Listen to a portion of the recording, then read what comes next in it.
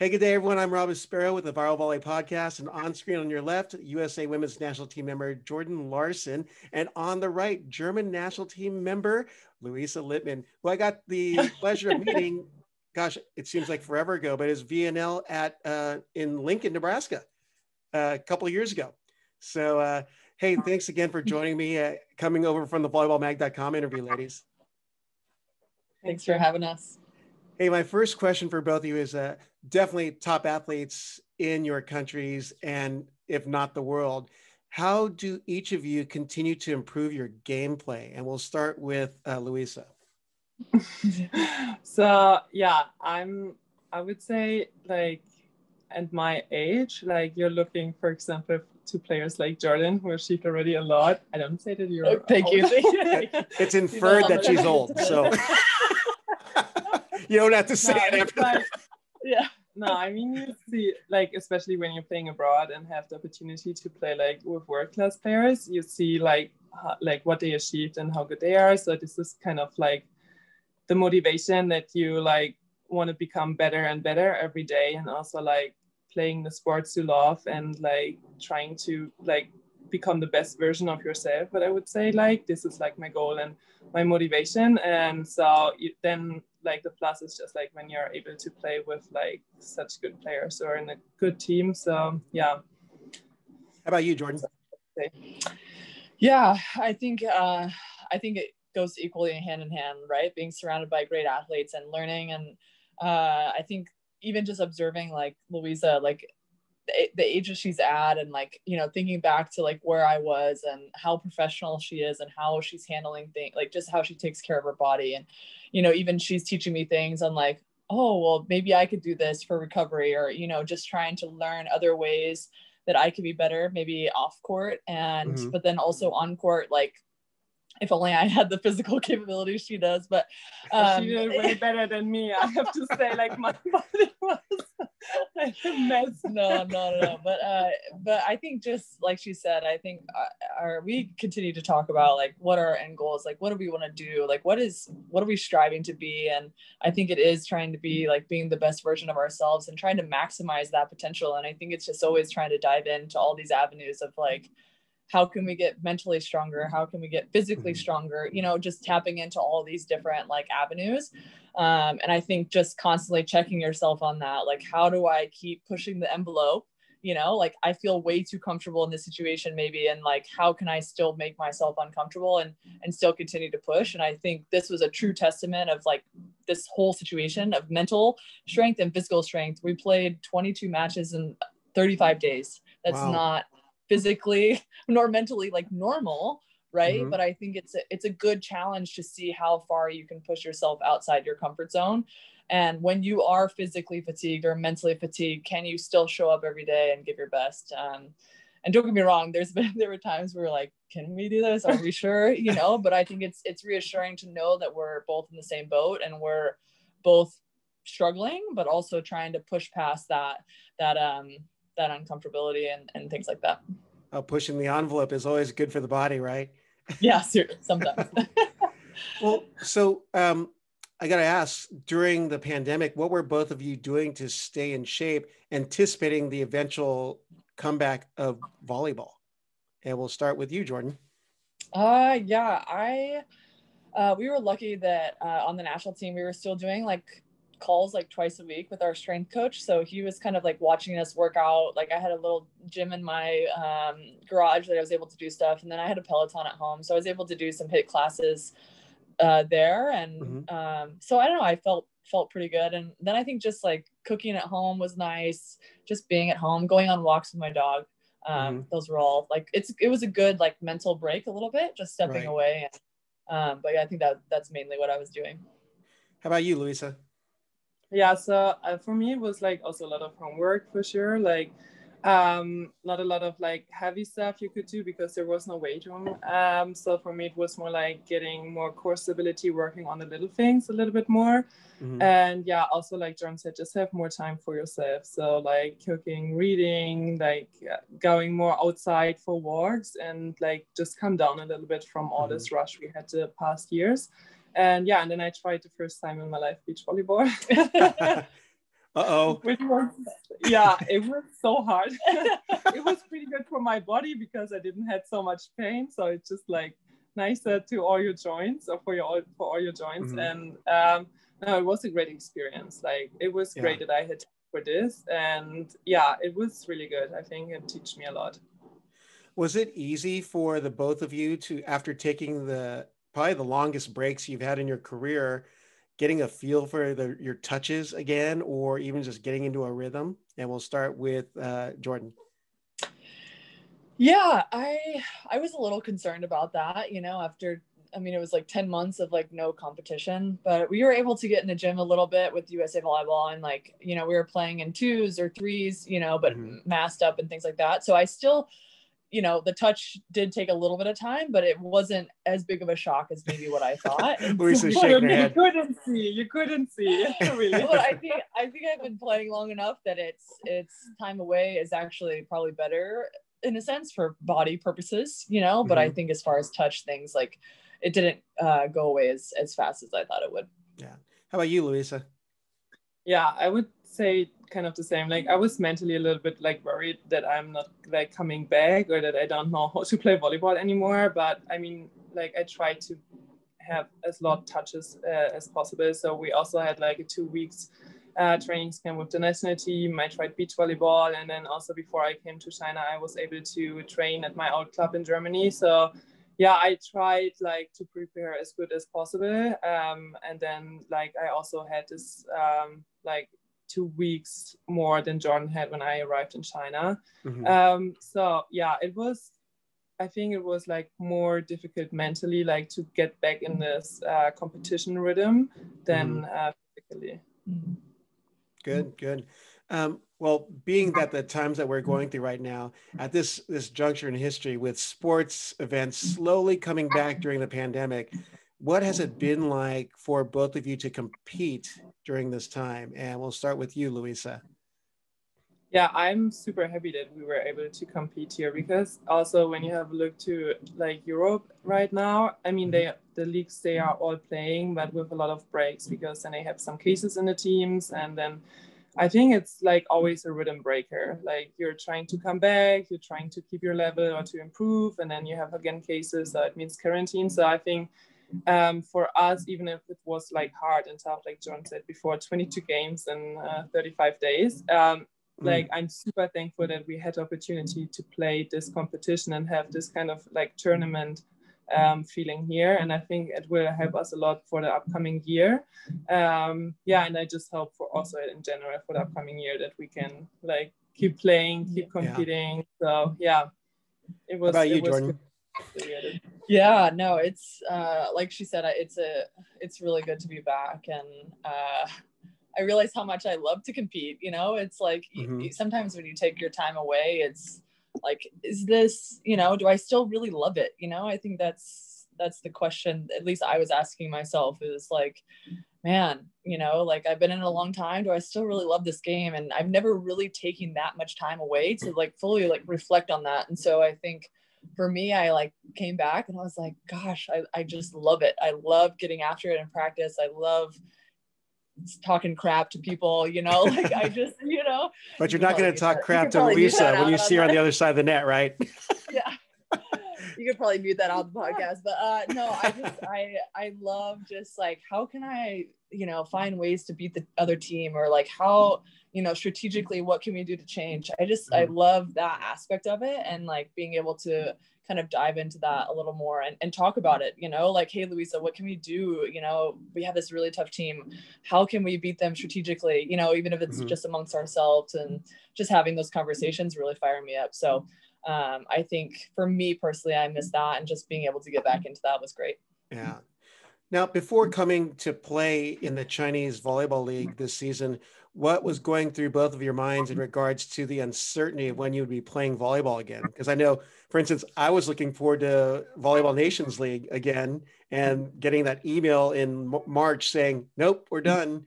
I mean, what was it like for you guys to, you know, I guess, anticipate being able to play in this league? Oh, yeah, I think both of us, at least I was texting Louisa, like, Louisa, I don't know if this is going to happen. You know, like we had so many just visa stuff that was happening that just, we didn't know. And so I think we were both, at least for me, I was like, I don't know, you know, because like you said, we had this anticipation, like, oh, we're going to play Nations League, like the national team's going to come. And then that never happened. And then, you know, we did see people going to Europe, but then even then they were getting shut down. And so it was like, is this actually going to happen? So I think it was a lot of uncertainty. And then I have David over there, like, it's going to happen. Don't worry. And I'm like, and I was like, are you Mr. sure? Optimist. I know, seriously. I was like, thank God for him, because I was like, I was definitely like, this isn't going to happen. I'm not going to play forever. And but it ended up working out just fine. And yeah no worries. Yeah. How about with you, Louisa? Yeah, I was the same, because I think in like August, September, I was like, oh my goodness, I don't know if it works. And like also to get a visa, it was like everything was just like more difficult than last year. And I was super nervous, super emotional also, because I just wanted to come, but nobody knew if we can come. And like, it was not in our hands. I think this was the hardest thing to accept, that we can try everything what we can do, but it's not in our hands, because like, we can't change the situation. So I was like, please let it happen. Like, I just want to go there and play and just enter this plane and fly over. But I also had my boyfriend next to me. He was always super chilled, and like he was really good support. Yeah. It's good. He didn't have to be there, but you were in it. But he was giving you all the best support possible. Yeah, for sure. Now, both of you have traveled quite a bit. You know, Jordan, you've been in Puerto Rico, Russia, Turkey, and now China. And Louisa, you've been obviously in Germany, in your homeland, Italy, and China. What do both of you enjoy the most about playing internationally? And we'll start with you, Louisa. I would say like the other ways of competition, because every league has like other strengths. So for example, here I would say it's a lot about like the transition and the defense side of part of the volleyball game. And in Italy, I think it was like a lot of like attacking, like you always have tall attackers in front of you. So yeah, it's just like first, like always also a step out of your comfort zone, because you're not at home, you don't speak the language, and here, for example, also the time change. And then on the other side, but also a great opportunity, because you always like meet like other players, you're able to play with other players, and like learn a lot from it, and like improve your skills. So I really like to playing abroad, or have the opportunity. How about you, Jordan? Yeah, no, I agree. I think it's a lot of different leagues. I think that is one advantage of not having a league. Like if you talk about advantage of not having a league in the States, right? Like I think there's advantage to like us all like going out and learning something new, you know, like you take something from a little bit of everywhere, you know, like Russia, you know, the high blockers, you know, Turkey, like some of the highest level, you know, you could possibly play. And here, like she said, like transition, block, and defense, you know, they are, I mean, we watched the first game of the final last night, and some of the digs that they were making, and I was like, it looks so easy. Yeah, and they're just so nonchalant. It's crazy. Yeah. So, and as an attacker, it's super frustrating. You're like, why can I not find the floor here? And it's like, this is not, it's crazy. Yeah. So, but I think the ability to take that and learn from all these things, I think it adds a layer to your game, you know, like it can only like help and understand. So I thought she answered it perfectly. Yeah. Now, next question for you guys. How did you both come to play in China? It sounds like, Louisa, you were there last year. And Jordan, when I reached out to you before knowing you were going to be in China, like, oh, I'm leaving for China in a week. I'm like, what? When did this happen? But how did you come about playing it in this I guess, a shortened league schedule this year? And we'll start with you, Louisa. So when I got the offer, I mean, I was lucky because I could call Maggie Kozov. She was the opposite international before I came. So she played already for Shanghai. So I could call her and ask like, hey, how was your experience here? Like, would you recommend it? And like, it was great just like to call her first to get like just some insights. And she was like, the best thing is that it's so short, because it's not that you're like, to the end so exhausted than in the European League, because it's super long, and to the end they're coming the playoffs, so the super important matches. And she was like, just how they play, the schedule and the rhythm is like pretty good for mind, like mindset and for your body. So yeah, she was also with the team and the club and the city for sure. She was like, Did you say Maggie Kozak? Yeah. As in the beach volleyball player, Maggie? Yes. Wait, but she was wait a second. How did she was playing indoor and now she's playing with Laura Ludwig? Yeah, she was, but before she crazy. Was playing, yeah, she was indoor. Also, I just found out like Big Wong said all like players he had, they were indoor before, and then after Shanghai they switched to beach. Yeah. Oh, so we're gonna see you go beach with Maggie. No. maybe who knows. Yeah, Maggie was a long time opposite for the German national team for many years. Yeah, also the captain. And then she made the transition 2 years. I think after Shanghai she made 3 years ago, maybe 3 or 4 years ago. Yeah. I did not know that. But hey, yeah. Small world, huh? Yeah, it is pretty good. Yeah, it's good. Yeah. How about you, Jordan? How did you come to play in China? Yeah, so I think I originally played her. We both played her last year. And I think for me, after spending so many years in Europe and kind of leading up to the Olympic Games of what we thought was 2020, I was looking for a shorter season that I could spend more time in the weight room.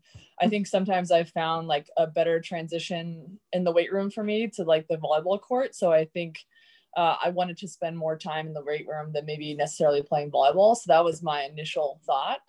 But then this year came and I really enjoyed my experience, and we didn't know how long this actual season would be. We weren't sure if it was going to happen, right? What we talked about.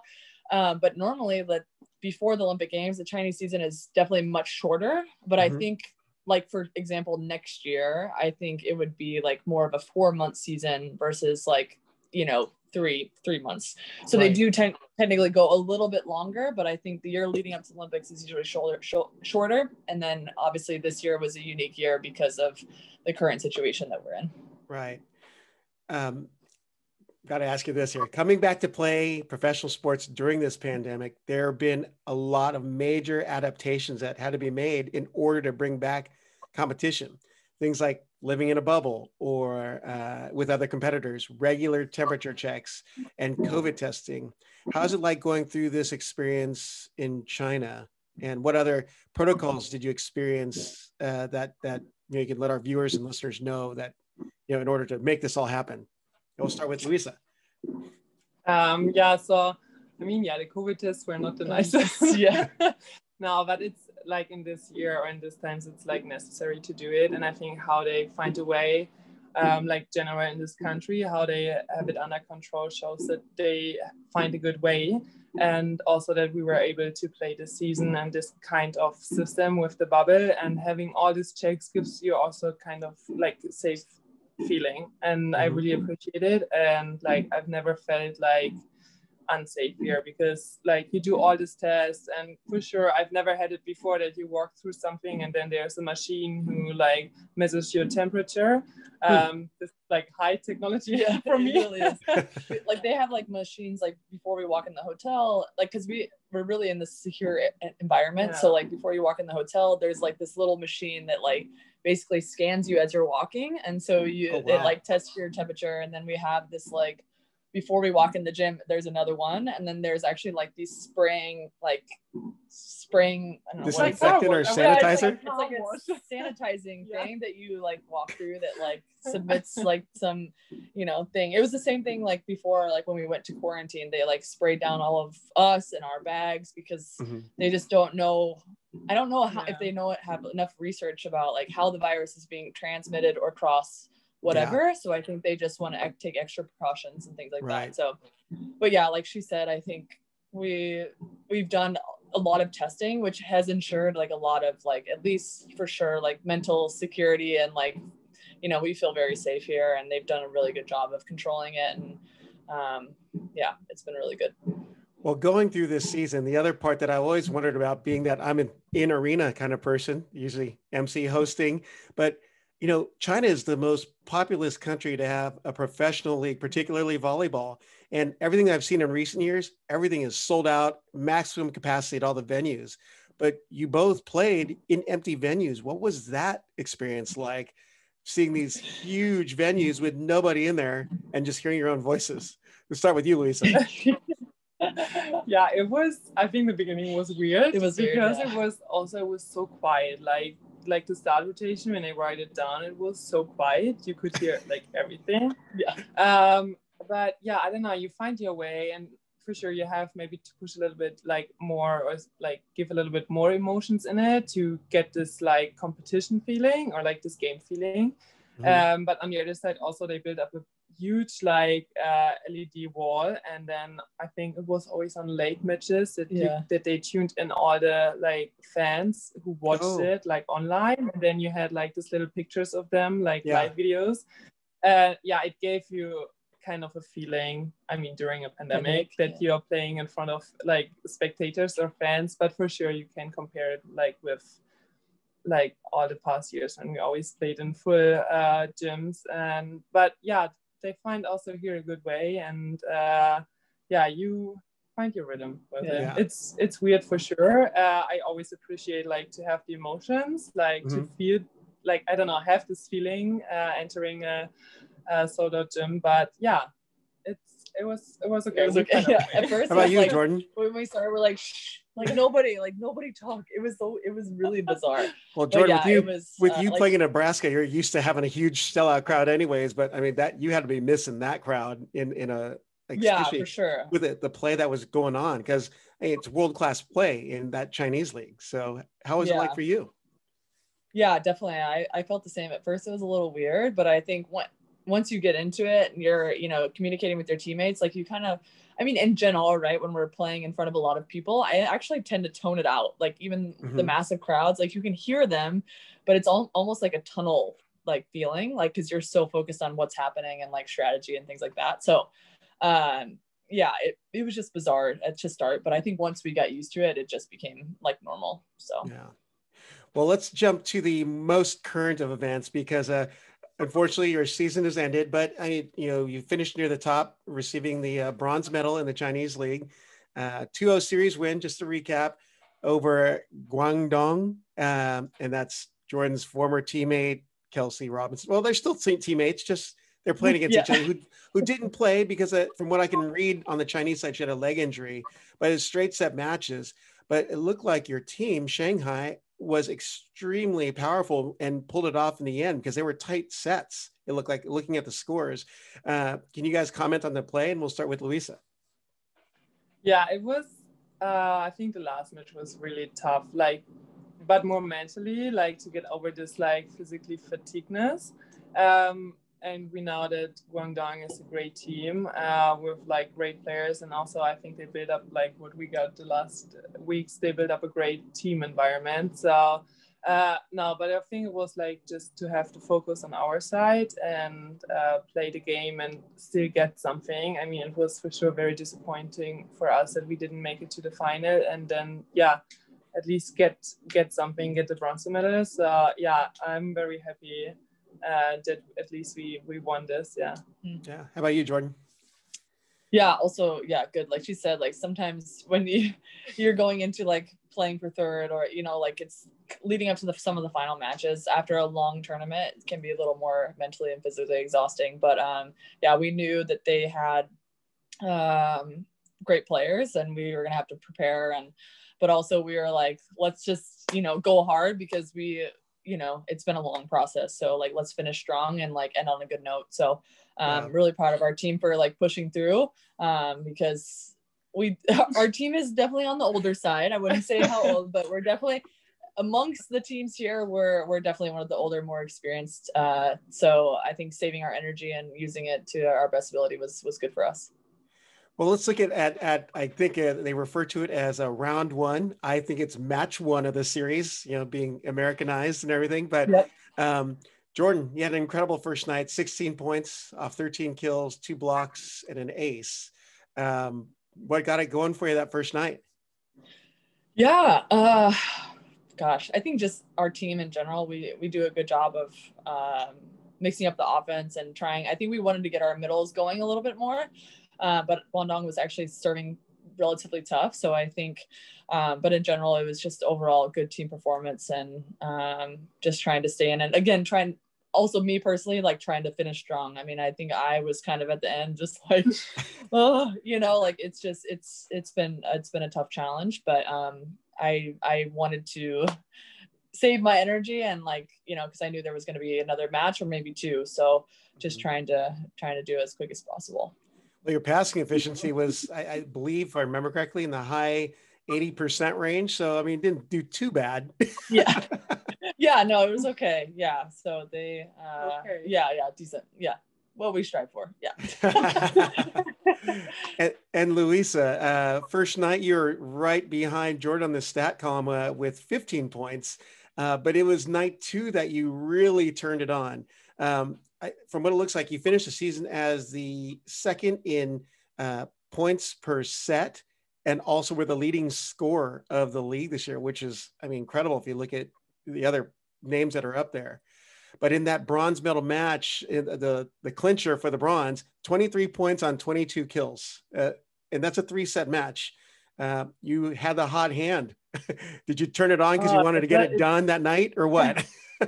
It doesn't. We were just like what can we do to win past No, it felt like, it didn't feel like this because it was like a tough match, like physically. But yeah, I was, like John said, like, let's get this win. It was really like a tough match. It was like close. I think also in the last 2 sets they were always leading. Yeah. So you always had this kind of pressure, and we were also like, let's finish in 3 sets.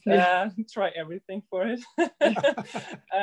Yeah. So I mean, also me as an opposite, I think it's kind of my job to make the balls. But I would always say, if I wouldn't have like, or if you wouldn't have a really good reception, a good setter who helps you, or like good middles who like scare the other blockers, I wouldn't be able to make the point. So yeah, it's always like a big teamwork. Well, it's a great team effort. And before I let you guys go, I got to ask, what's next for both of you? We'll start with Louisa. Sleep. Like very short term. Yeah. No, like going back to feel my body like in a different way.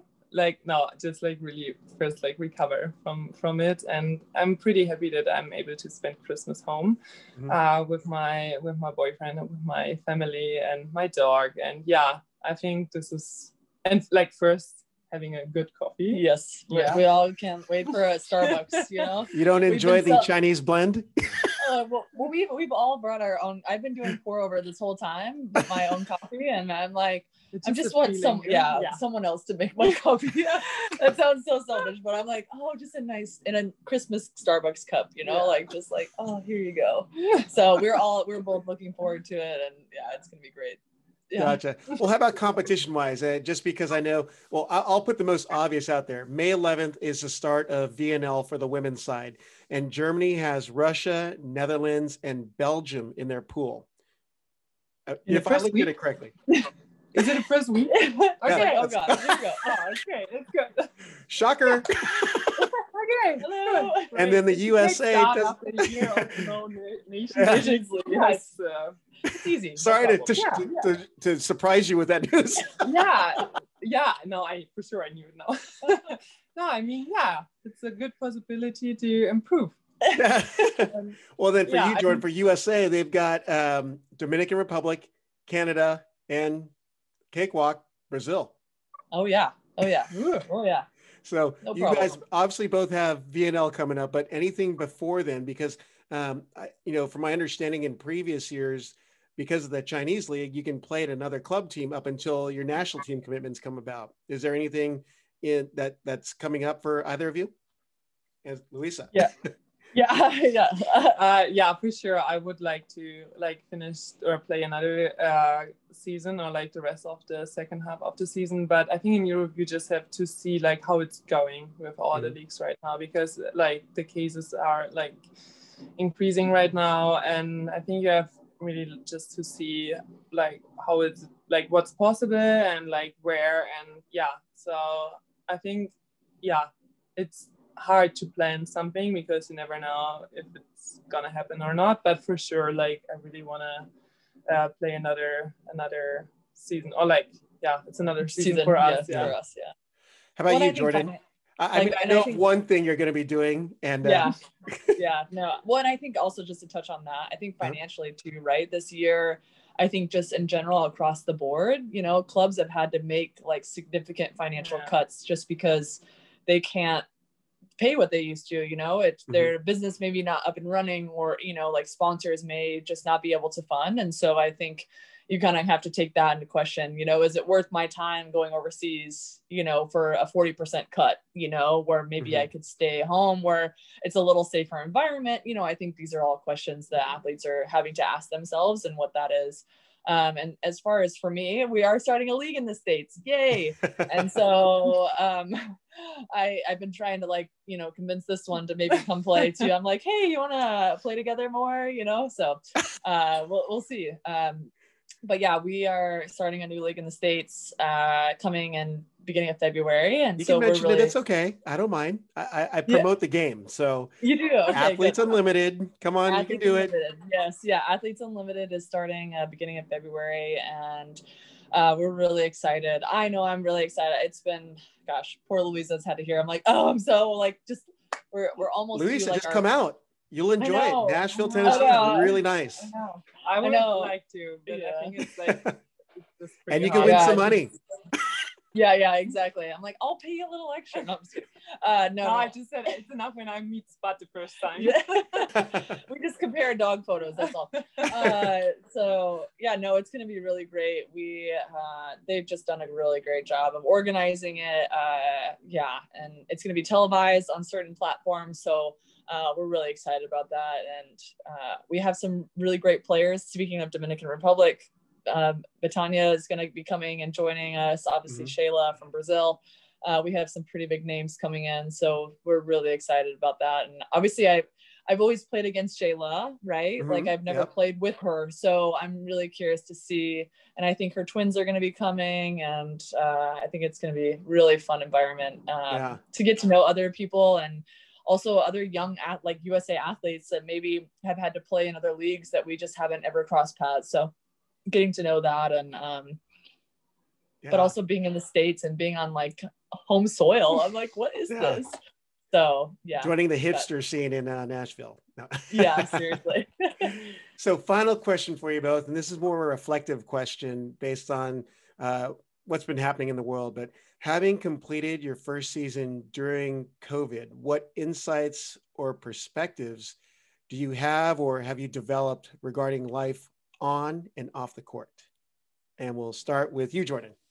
Yeah, I would just say, like, continue to be as present as you can and as patient as you can. Like, there's so much uncertainty, and if you kind of continue to ride that wave, like I think both of us were doing that before, like what will end up will be, you know, it is what it is. And I know that's a tough space to also be in, but if you can try and remain as patient and as positive as you can, and just try to, I think, stick with a routine, even if that means, you know, working out at home, getting up every day consistently, you know, like if that's what you need to focus on in the moment, because that's really all you can control. So I've just tried to stay in that space as long as you can. But it's definitely not easy. So how about you, Louisa? Yeah, I would say the same. I think it's just like finding your own balance, your own rhythm. Like, doesn't matter what's like, I mean, not that it doesn't matter, but like be with you instead of like going with the wave, like Jordan said, because there's like so much what's not in your hand. And it's, I think, easy like to lose your focus and be also like always up and down. Was a big challenge for me as well. But yeah, I think it's a good opportunity also to find what you really need to like be able to play your best volleyball possible. So yeah, it was a crazy year for sure, but we all had to like get it how it was. So yeah, it was also, like I said, an opportunity to find more your rhythm, find what you need, and focus on on today or on now, and be present, like Jordan said. Excellent. Well, ladies, it's been an absolute honor to have not only like both of you on the show, and especially after the the journey you've been on in China playing and winning the bronze, and looking forward to catching you somehow, some way during VNL or, in other international competitions, Athletes Unlimited, hint, hint. That's right. Maybe Louisa too, I don't know, but we'll see. But Maybe. I'm really looking forward to the FIVB international competition schedule, because it is an absolute delight to meet foreign players and see our domestic players that we don't get to see that often, because we don't have a pro league in the United States. So I get to meet not only all our American players, but I get to meet wonderful people like you, Louisa, and Jordan. I get to see around, and this guy named David Hunt that just seems like an okay guy. Yeah, he's okay. He's okay. Hey, thank you for taking the time today, and on the Viral Volley podcast and on volleyballmag.com. So what is the best way to follow both of you on social media or wherever you'd like to get your information out? We'll start with Louisa. On Instagram, I would say, on my Instagram profile, it's at Louisa Lippmann, right? Yeah. Louisa Lippmann. Yeah.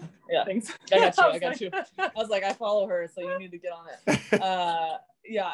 And for me, it's my handle on Instagram is at gov1007, random. And I do have Twitter and Facebook as well, but I'm probably on Instagram the most active. And I'm still trying TikTok. I always say this on the podcast or whatever. Someone needs to teach me how to do TikTok. All these young kids, man, they're dancing up a storm. I know. Like to learn. I still can't. I can't figure it out. I know. I can't figure it out. You know what? That's what Louisa's got to do for you before you guys fly home. I don't think I'm not on TikTok. I'm not on TikTok. I know. I was like, Louisa, you on TikTok? But... No. I'm not on TikTok. Yeah. I'm not on this wave. Thank you so much again. And I look forward to seeing you guys in person at one point in the near future. So thanks for being on the Viral Volley podcast, ladies. Yeah, thanks, Rob. Thank you.